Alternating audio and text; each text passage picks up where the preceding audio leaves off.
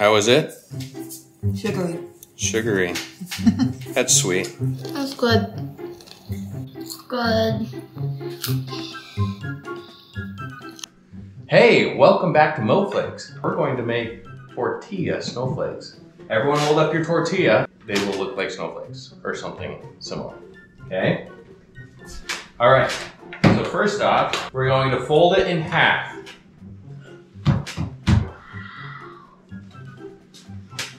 Okay? And then fold it in half real quick. Again, to mark the center, give it a little squish. And then we gotta fold it into thirds. Daddy, like this. There you go, see that? Daddy, like this. So then you fold this again? So I'm confused. Okay, so fold it into thirds. Like it and cut it down. Okay, so like this?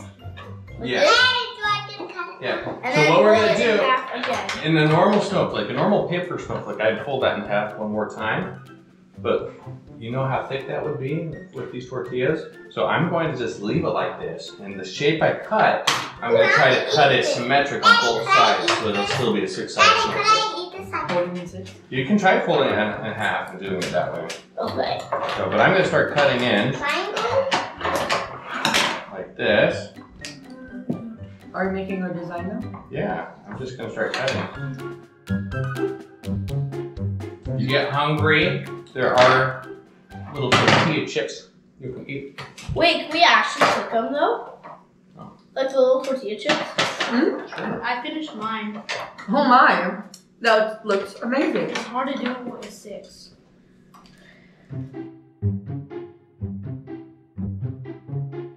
You don't have to. There it goes.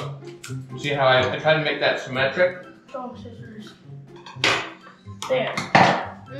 So now, I'm gonna open this up and see if I got a snowflake. Oh my gosh, she actually got a good snowflake.